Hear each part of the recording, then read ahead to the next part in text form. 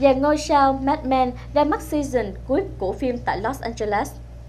Tin từ Los Angeles, vào hôm thứ Tư vừa qua, dàn ngôi sao của bộ phim Mad Men gồm Jon Hamm, January Jones, Christina Hendricks và tác giả Matthew Weiner đã cùng bước trên thảm đỏ trong buổi lễ ra mắt season cuối của bộ phim. Tập đầu tiên của season thứ 7 được lấy bối cảnh vào cuối thập niên 60, khoảng thời gian mà cựu giám đốc quảng cáo Don Draper lâm vào khủng hoảng về sự nghiệp và hôn nhân. Jon Hamm, người đã vào vai Don từ đầu bộ phim tới nay, cho biết đây sẽ là thời điểm khó khăn nhất đối với nhân vật này. Season thứ 7 sẽ là season cuối của Mad Men, một bộ phim truyền hình nổi tiếng từng nhiều lần đoạt giải Emmy và giải Quả Cầu Vàng. Theo phần đa của các ngôi sao của bộ phim cho biết, đây chính là thời điểm hoàn hảo nhất để kết thúc loạt phim và giữ lại nhiều ấn tượng trong lòng khán giả. Theo dự kiến, season thứ 7 của Mad Men sẽ được công chiếu trên kênh AMC bắt đầu từ ngày 13 tháng 4.